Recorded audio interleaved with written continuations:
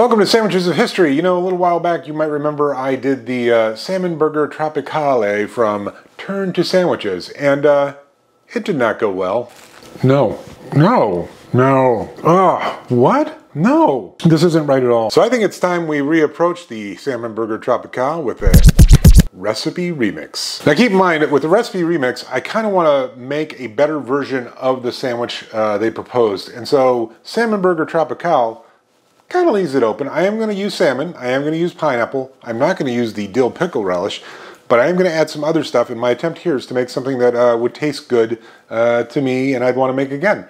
Now, this has all been in my head. I never actually tried the recipe before I film. So let's see how it goes. First things first, into a food processor, I've got cut up salmon, to which I'm adding Bachan's Japanese barbecue sauce. We waz that up.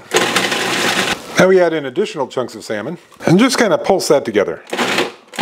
Now I'm going to mix in grated ginger, chopped chives, and white pepper. And I'm going to add some panko breadcrumbs.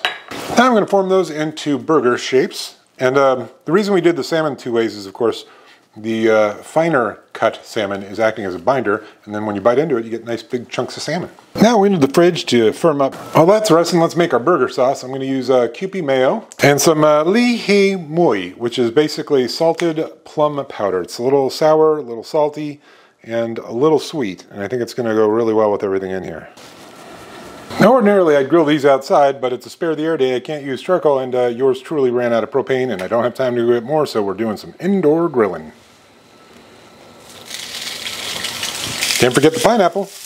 And this is what happens when you try to flip it too soon. Might as well toast our brioche buns. Let's apply our Lee Hee Mui Kewpie mayonnaise to each bun. On the bottom, our salmon burger, topped by a grilled pineapple ring. And voila! Okay, moment of truth. Let's give this recipe remixed Salmonburger Tropicale a go.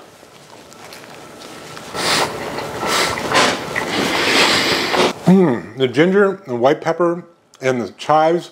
And you've got the sweetness of the caramelized grilled pineapple.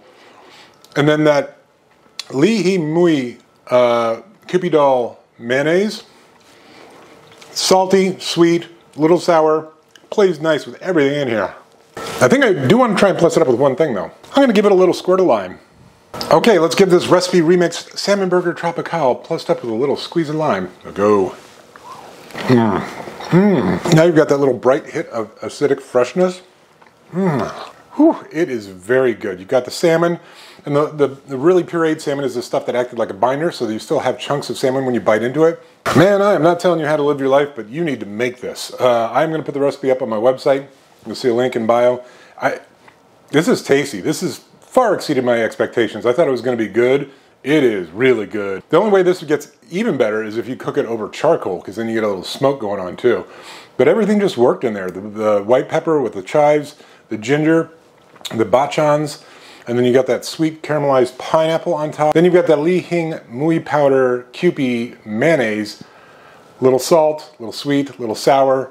Just fantastic, and plussed up with the lime. It's so good. Obviously, I'm not going to give this a score myself because I created it, so I need you all to make it and let me know what you think. You may have noticed I made two. That's because our niece is in town, and I think she's going to like it.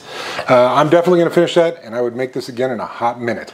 It is so good, but I grill it over charcoal next time. All right, see you tomorrow.